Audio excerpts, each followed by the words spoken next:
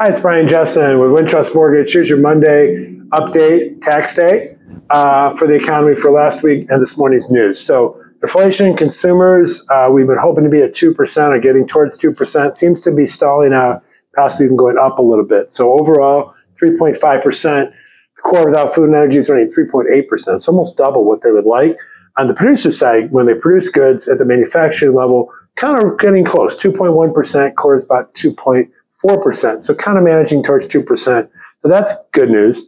Retail sales, though, are double than expected. So without autos, more than double than expected. And the previous month revised upward. The market did not like that. They want consumer spending to start to slow down. They want the economy to slow down, inflation to come back down. Seems to be going slightly the other way.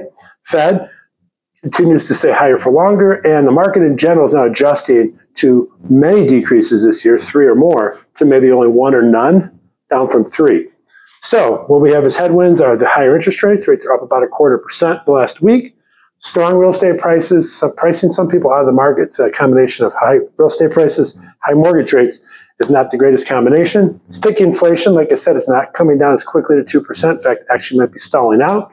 And lastly, our global conflicts with Iran and Israel, and then Ukraine, Russia, those are very concerning to the market. Oil prices have gone up in response. So a little bit of uncertainty going on this week. We'll be back Friday with an update. Please like and share this video, and have a great week. Brian Jessen, Wintrust Mortgage. Let's have a conversation. Thank you.